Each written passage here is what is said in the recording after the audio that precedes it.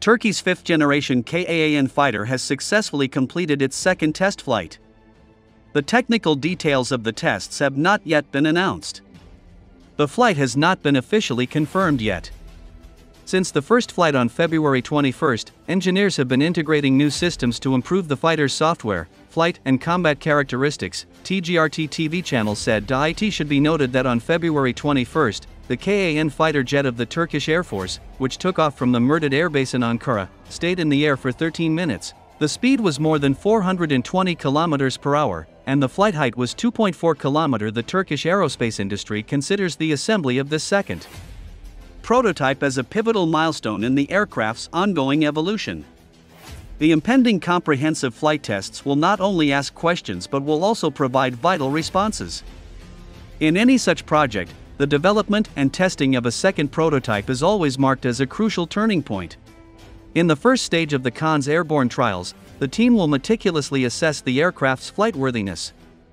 This involves judgments on the aircraft's maneuverability, stability, and control across various altitudes and speeds, ensuring its performance aligns with expectations. Analysts project that the KAAN will host an array of weapons, a mix of air-to-air, air-to-surface, and anti-ship missiles.